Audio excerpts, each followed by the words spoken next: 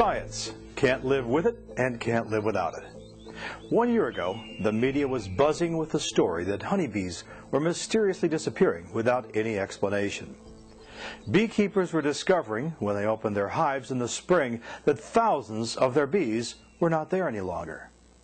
The story quickly spread through the media as one of the newly emerging feel weird about nature stories, which was becoming fashionable because of all the talk about global warming, dramatic changes in the weather, and ongoing fear of hurricanes. You remember. But quickly, the potential economic impact on the fruit and food industries emerged as the follow-on story to the disappearance of bees, as people said, hey, what about our food? See, as the population of bees goes, so go a huge portion of the foods we rely on. Apples, beans, peaches and pears, broccoli, beets and eggplant, onions, okra and parsnips, blackberries, gooseberries and dill, plus about 150 other crops. And it was an important story, a buzzing wake-up call that yes, we and nature are still connected. We just seem to be forgetting it a lot. Some would say, as I do, we need to reconnect with that connection a lot more right now, because nature is in trouble. So then the question was, what's causing this sudden disappearance of the bees? It was quickly given an ominous moniker, CCD, for Colony Collapse Disorder. There were immediate congressional hearings on CCD, which didn't accomplish anything. The weekly news magazines did their three-pagers. It ended up as fodder for late-night talk shows, and then it just went away. But not the problem. Most directly impacted was a unique sector of the American economy, those people who raise the bees in hives and transport them around the country. Thousands and thousands of truckloads of hives head out across America in the spring. It's a business, renting bees. Agribusiness relies on these bees to help create bumper crops of fruit, nuts, berries, and vegetables. Bring in the bees, release them from their hives into the groves, fields, valleys, and millions of bees head out and touch every flower they can. It's a lot of hard work, but bees do it for the honey, not for the money. Those bees pollinate the billions of flowers, and that's what makes us all so happy. Great food when we want it. Or so it was when bees and nature and humans lived in balance, but something suddenly went very wrong. In the past year, a lot of science has been done on CCD, funding coming from governments, NGOs, and business. And what have they concluded? In a recent gathering in Sacramento, which attracted 1,300 beekeepers, scientists, and business interests, the message that emerged was, it's really too early to identify what's at the root of CCD. A lot of research is looking at the possibility that mites, a long-standing nemesis of beehives, may be the cause. The press recently focused on the possibility that the bees have suddenly, all at once, just had enough. They're stressed out, and the stress is causing their health to diminish, and therefore they are being impacted. And a number of other factors are being discussed, including global warming and its effects on water supplies, pesticides that are always a problem for bee people, even chemtrails are bandied about. In response, the USDA, the United States Department of Agriculture, is pledging to set up and help fund studies in the hopes of uncovering the root cause of this mystery, which they say could take 5 years. But we don't have 5 years. We may never be able to prove what drove the bees to disappear, short of asking them personally.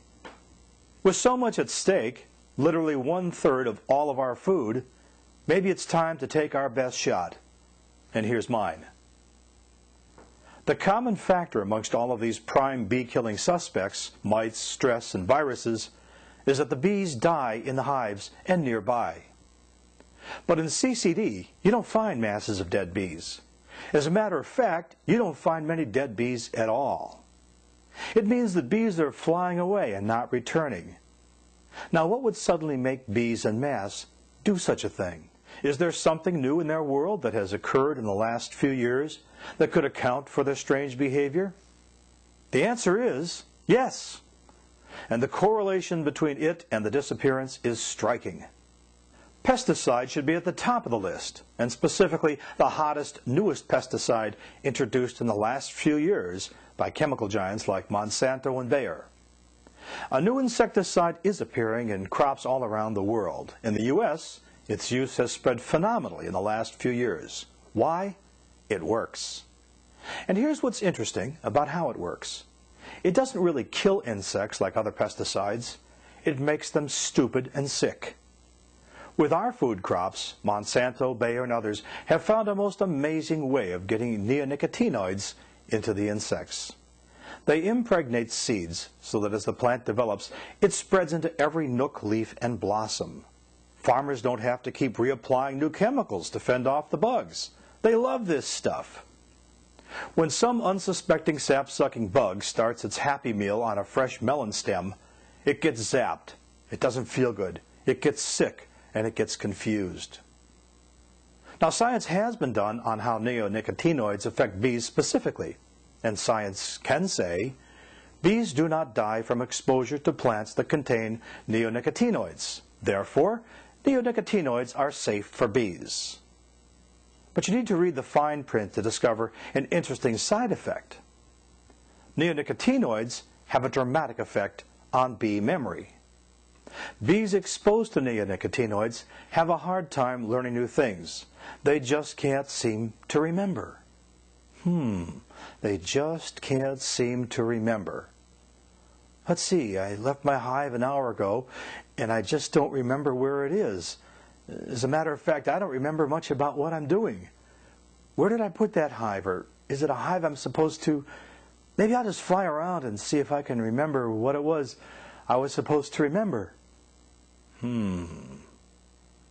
What amazes me is the way in which both science and the press seem to be so juvenile about addressing this enormous problem that could dramatically impact all of us here on Earth, who rely on fruit, vegetables, nuts, and beans to survive.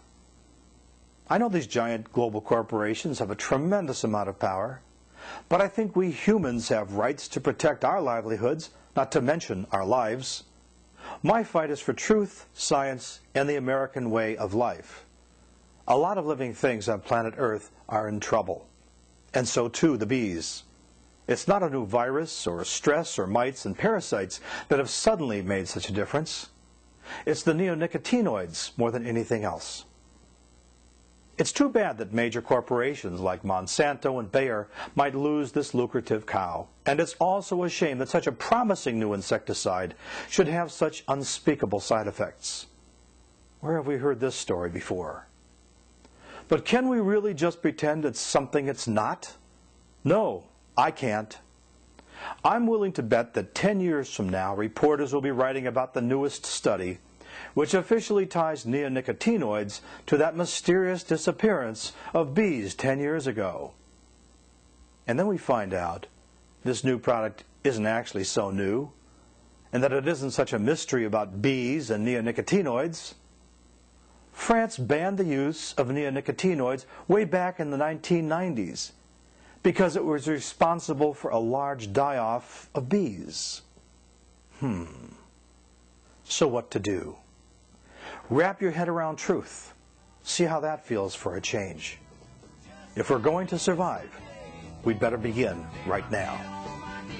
This is Sidney Wildsmith inviting you to join us each week here on the Wild Side News Update. We don't get fooled.